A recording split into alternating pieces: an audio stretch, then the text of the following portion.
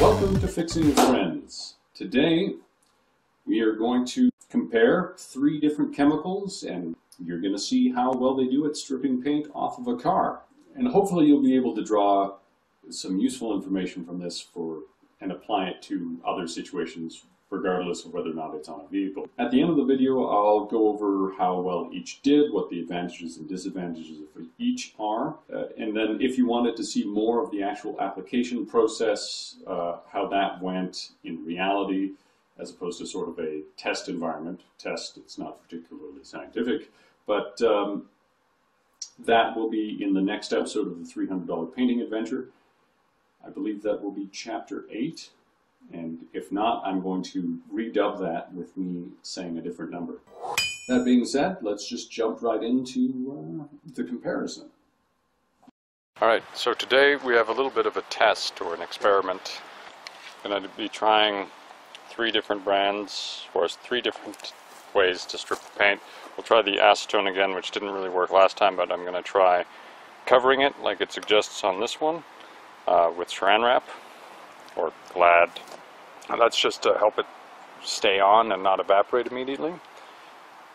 So I'm going to prep the surfaces by sanding them first, and then we're also going to do a test with no sanding to see if I can maybe save some time by not sanding anything until I go to put the paint on.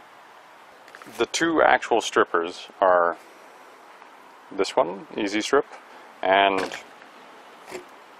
whatever D Super is. But as you notice here, one is more deadly than the other.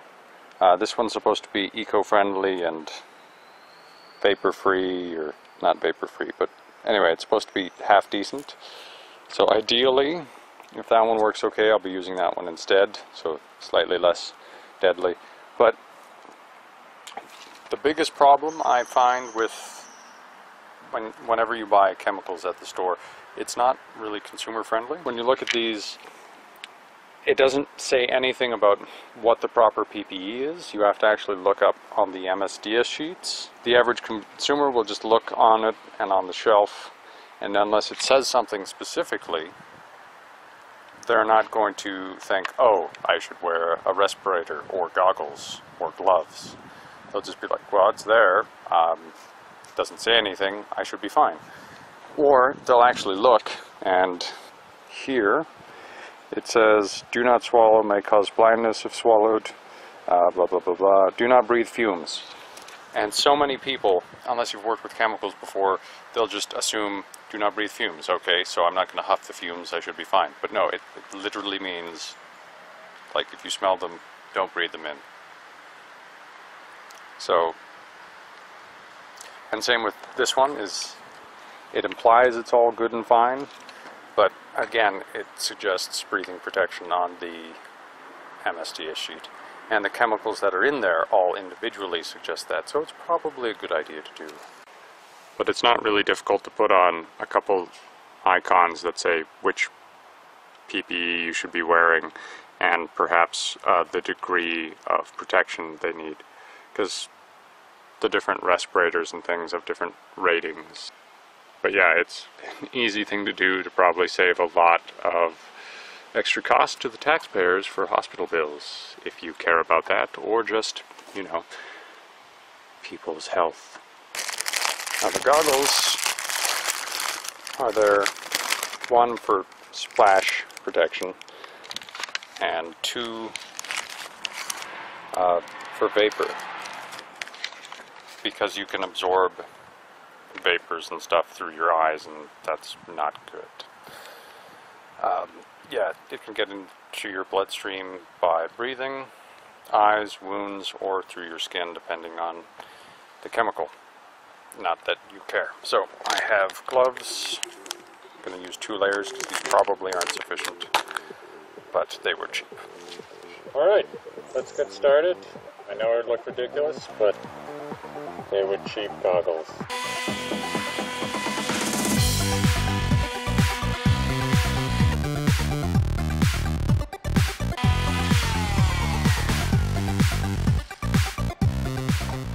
We'll start with the acetone, because if I have doubts. And we'll put it right here. Faster!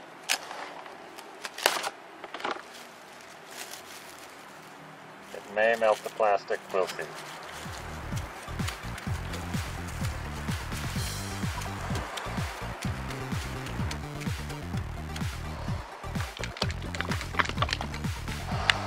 Next we'll do this one. Doesn't really say how much to put on, but we'll do this one up here.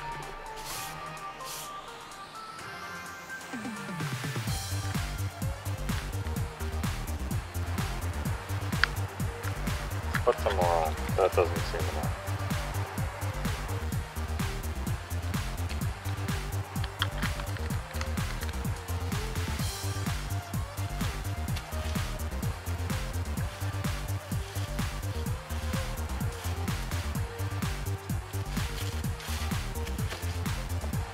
And now for the deadly one.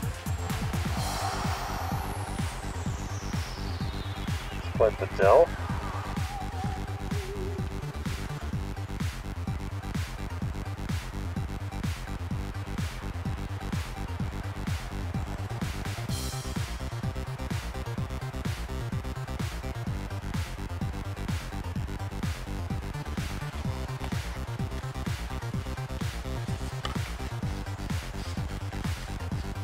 Put that back on.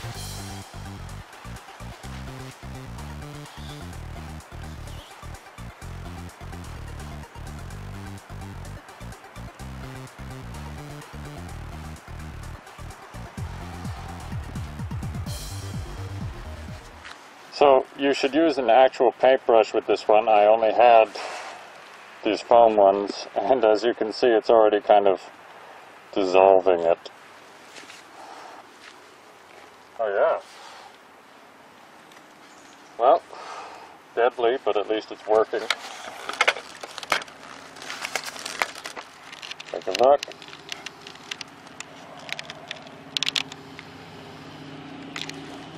Okay, well, the shortest one is supposed to take 15 minutes.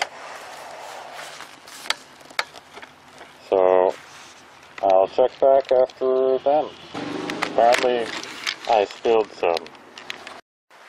Alright, so it's been 15 minutes. As you can see, the deadly one has worked quite well. The acetone has worked okay too, but it's all evaporated.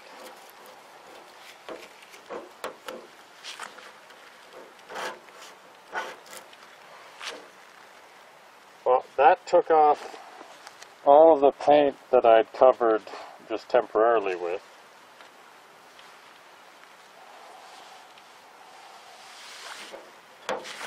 And softened a little bit the layer underneath. Alright, let's check these two. So these are both the same one.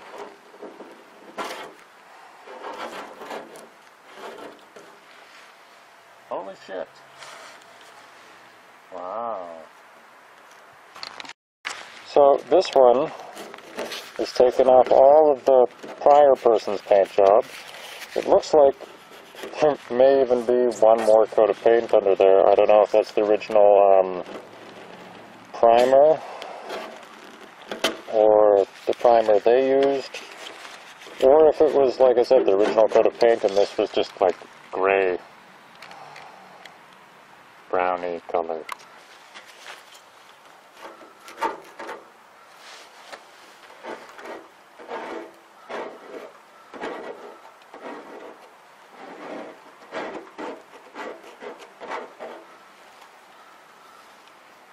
You do need to apply it fairly thick, or else it doesn't do anything. But yeah,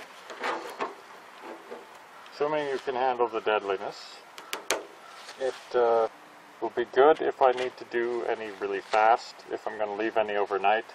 We'll see how this one goes, because ideally that's what I would be using. So the easy strip is listed at half an hour or 1 hour to overnight for a multi-layered paint, which this technically is. So we'll leave that for a bit. I'll do some other work and then we'll come back to it. So it's been about an hour and a half.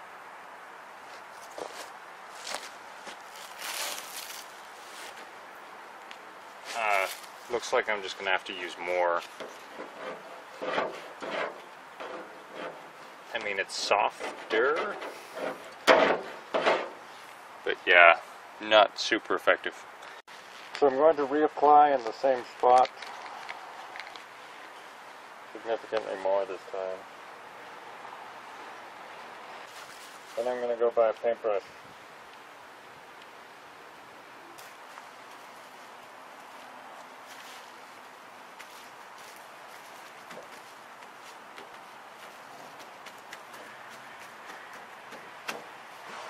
Alright, let's see how that works. Alright, so this is after about 2 hours with more. I'm going to pull off this saran wrap and see how far down it got. So yeah, just that one layer, not one coat, but one layer of paint.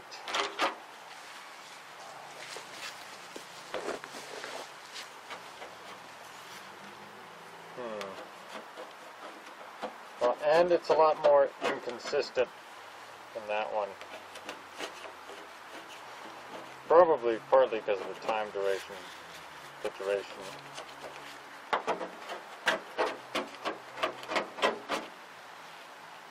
Yeah, not much progress there.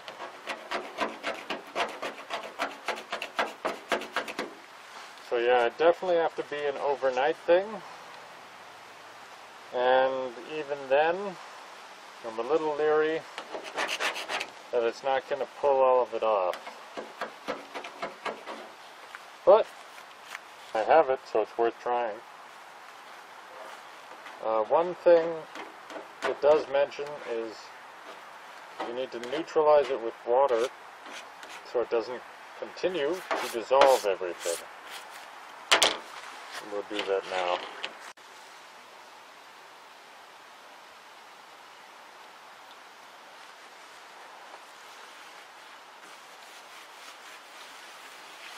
I don't know if that's enough water to neutralize it, but that's all I'm putting on. And we'll see if it eats through more paint, which would not be a bad thing under these circumstances. But I guess if you were using this to find an old layer of paint, that it wouldn't be too bad. In conclusion, I guess here are my thoughts. Acetone is more good to use as like a paint thinner cleaner sort of thing. It might be good to remove paint when it's still wet or hasn't fully cured, as opposed to trying to lift paint off of a surface.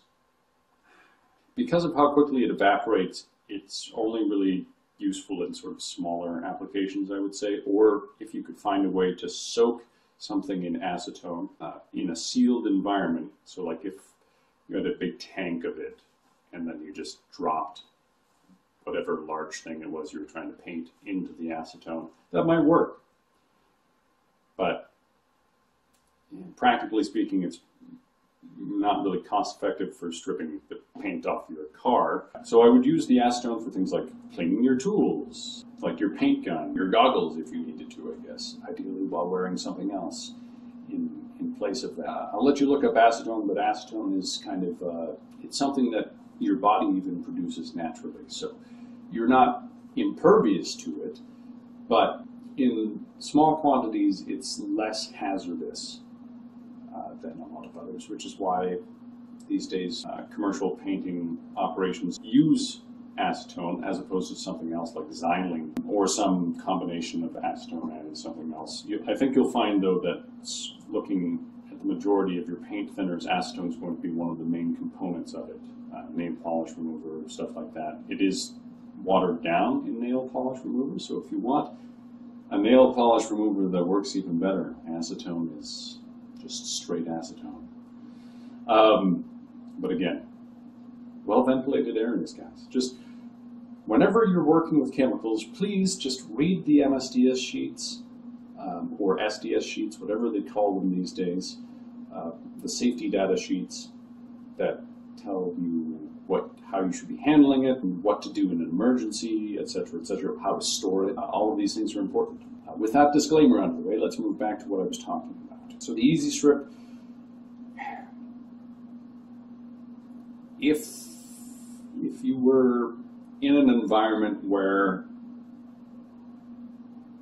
you had to be more concerned about things like fumes and accidental contact, and maybe if you don't, for some reason, can't perfectly clean up the area you're working with, it's a better option in some regards. But as far as being more environmentally friendly, you have to use more of it than the toluene if you're going to be throwing it into a garbage bag at the end, as you should anyway, and disposing of it at whatever appropriate facility is in your area. You're just adding to the fact that now you have to cover it with plastic. Plastic has its own environmental impact on top of that. So it creates more waste and isn't super effective to begin with. So it's going to cost a lot, and overall there are a few situations where I would actually recommend someone use it. Toluene, as you can see, was obviously the more effective one. It's more considerate of your time. The biggest downside is just the sheer number of precautions you have to take with it because of how caustic it is. Really proper gloves, proper respirator, proper goggles, proper attire even. As far as limiting any of them from damaging the object itself, the degree to which these things will have a negative effect on the item itself that you're trying to preserve will depend on the material it's made out of. So in this context, we're only talking about metal, and I need to stress that because these chemicals have different effects on different materials. Like acetone might dissolve some forms of plastic, or toluene would, or any of them would, but they're not necessarily all going to be the same. So bear that in mind. As far as metal goes, for acetone, because it evaporates immediately, it's, there's a reason why, one might try and start with that. But with toluene and the Easy Stripper, basically, right after it's taken the paint off, you want to make sure that, for example, you use the acetone to clean the surface so that it stops the chemical reaction and doesn't just eat away and corrode. I guess one more recommendation, just sort of in the application process, is that start with a specific area and try and remove all of the paint from that area. You'll probably find that there are a little bit, some small areas where there'll be some remnants of the paint, and I would say try and remove those with other methods rather than wasting a whole bunch of toluene trying to pull that off. Your cost benefit, or I guess the efficiency of the toluene, was greatly reduced in that you had to put a huge amount on a small space to actually get those small spaces cleared, rather than just sanding it or scraping it or doing something that's a little bit more damaging and immediate, but overall kind of probably gets you to the same point, if not makes you slightly better off, especially in consideration of time. Yeah, one section at a time is what I'd suggest, and again, cleaning it up right after you're done so it's not sitting around for a long time in just bare metal, because that's the biggest problem. And I'll comment on this again in the $300 Painting Adventure episode where I do the actual stripping. You can watch that if you'd like. I'll link it at the end of this video or in the description. Maybe both. Maybe I'll do both. Before you decide on using a chemical to strip the paint off the vehicle, you should consider the sort of two other options as well, and then figure out what's best. This way. First is going to be using heat. So heating up the paint to strip it off. Advantage of that is, you don't have to buy anything. If you already have a heat gun, that works. If you have a torch, you could maybe do that. The downside is it could set the vehicle on fire. It could burn something behind the thing that you're trying to pull the paint off. If it's a car, it will probably warp the metal. Well, depending on how thick the metal is anyway. But the fumes as well are kind of a big issue. Regardless, all of these options, you need to use the appropriate PPE, and then it's kind of a moot point. All of them are going to be messy. With heat, like I said, there are those concerns. The next one is sort of physically removing it with a sander or some sort of other abrasive. So if you're physically sanding it by hand, if you're using a palm sander or an orbital sander, I'd probably recommend an orbital sander because most of the palm sanders aren't really going to do a whole lot. If the paint is particularly strong, like an enamel or something like that, you may just have to go straight to using a flat wheel, which is more or less just a whole bunch of pieces of sandpaper laid on top of each other in a circle. I don't know if I can convey that. Anyway, Google what a flat wheel is. Downsides to that are the more abrasive of a paper you're using, the further it's going to go through, but then also the more of the actual surface you're going to take off just by physically damaging it in the course of sanding it. You might be able to get away with some specialty sandpapers that have certain hardness levels. I don't really know. I'm not an expert in sandpaper, but something to keep in mind. The biggest drawback is probably that the mess is not really containable. It creates a very fine dust, typically, and then it goes all over the place. If you're doing it inside, rather than a temporary structure, sort of as I did it, you will end up with having dust kind of building up everywhere behind objects, like on your shelves and stuff like that. So if you don't make an effort to section off that area, it's going to go everywhere. And even if you do, it's probably still going to go everywhere to some extent. But because it's going to linger, then that sort of respiratory risk will stay around long after, and maybe there's a pile of it on your shelf, and then after you've done cleaned up painting years ago, suddenly you pull something off a shelf and you get a mouthful of paint dust. Some of you might not be concerned about that. Any sort of particulate is always a risk to your respiratory system. We're not really designed to be inhaling stuff. That's why, anyway, we're not going to get into that a whole lot. But a lot of the old paints were lead-based. So if nothing else, that should be a concern to you. In fact, it's probably affected me and I didn't even really notice. I don't know, that depends. How dumb am I coming across right now? Or how much less dumb would it have come across otherwise? Anyway, moving on. One more that I will add in terms of physically removing it is, sand or glass bead blasting. That too can have issues. When you're using a glass bead blaster or sand blaster or anything like that, the air pressure projecting those little tiny pellets can create dimples in the sheet metal. So if you're working on a really heavy-duty object, it's probably a fast and easy way of dealing with it. Still, lots of stuff to clean up in that regard. If it's a smaller thing and you can keep it inside of like a glass bead blasting unit, that's nice and easy to deal with, well, relatively speaking. But again, so there's pros and cons. It's honestly probably, unless you're sending it out, it's not a good option for someone at home to do. So then that leads us to the end one, which is kind of more traditionally messy, or at least in concept, and that's stripping paint with a chemical. It can be kind of a nuisance to deal with because then you have to have more personal protective equipment to deal with: gloves, goggles, mask, or like a respirator, adequate airflow, again, sectioning stuff off to an even greater extent. It's going to be very pervasive. Basically, once it's started, it's going to hang around a little bit until you've thoroughly cleaned everything, aired everything out. So if you're doing it in your garage, you probably need to even put up some wood structure and to prevent people from just going in casually. And you don't want your entire house to be filled with toluene fumes or xylene or even acetone, which dissipates probably faster than anything else. But you don't want chemical fumes everywhere, so you got to be careful with that. On the other hand, the benefits are it's typically faster and less physically involved than the other options.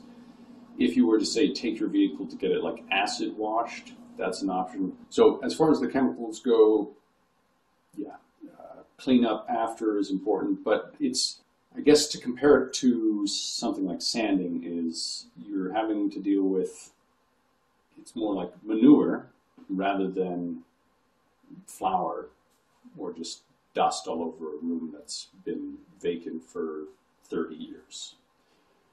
So it's more manageable in that it doesn't go everywhere. And again, that's with the exception of the actual fumes, but no matter what you're doing, you're going to need airflow in order to actually have your PPE be effective.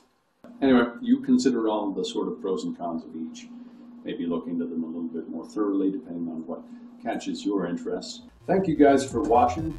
That's all for today, and I'll see you guys next time.